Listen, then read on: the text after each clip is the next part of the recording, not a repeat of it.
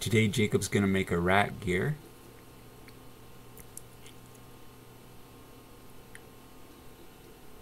He chose 1035 cold rolls for this gear. When you cut the surface of any cold roll, you relieve the tension on that particular surface. And so since he is going to be cutting the gear from one end of it to the other end of it, it will warp a small amount, but it's not difficult to straighten it back out, so it'll only warp a few thousandths.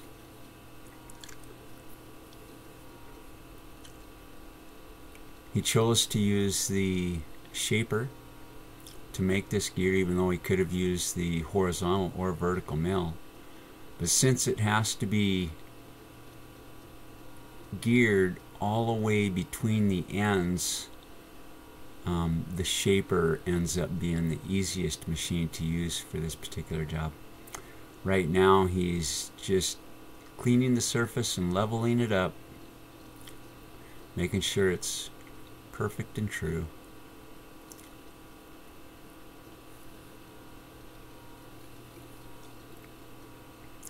After he gets it all trued up, he'll begin cutting the teeth.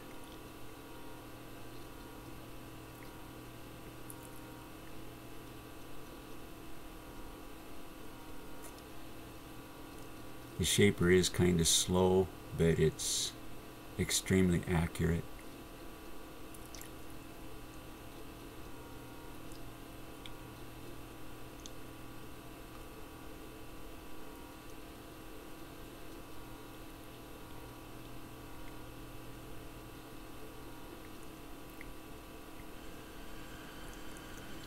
Alright, we're still working on this rack gear here at Heavenly Machining. This is the tool I've ground to 20 degrees to fit the rack gear. This fits the old one, and I just used its copy to make the new one.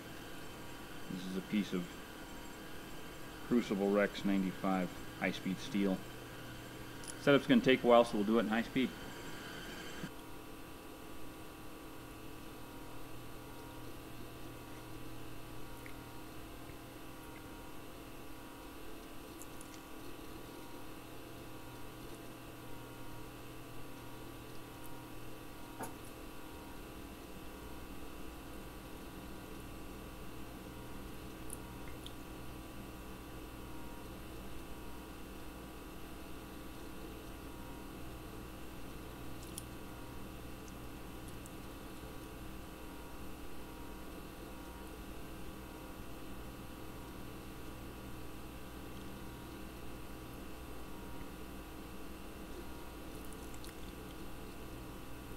This is in fast motion, as you can tell, to save time.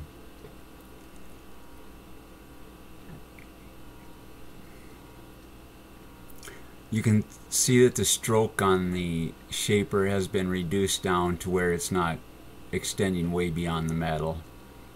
To make the strokes more efficient, the stroke is just the length of the rack gear is all.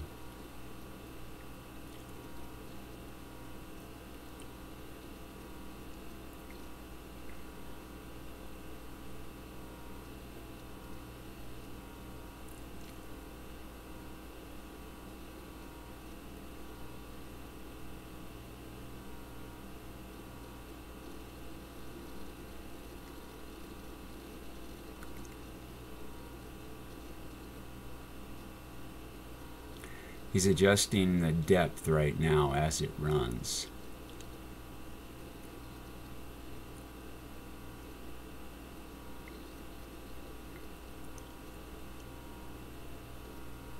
Notice he's using cutting oil. Helps to keep that high-speed steel cool, and it reduces friction during the cut.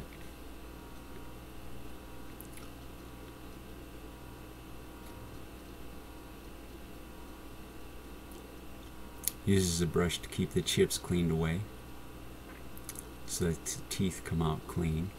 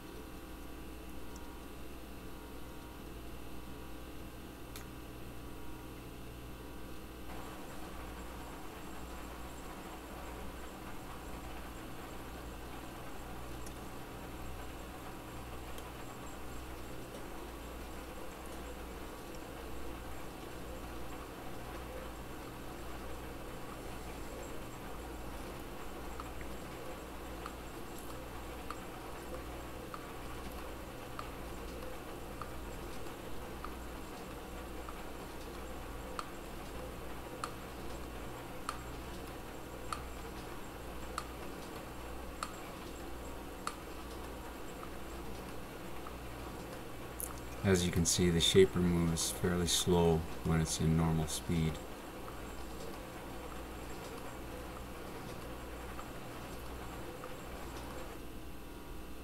And there it's all finished.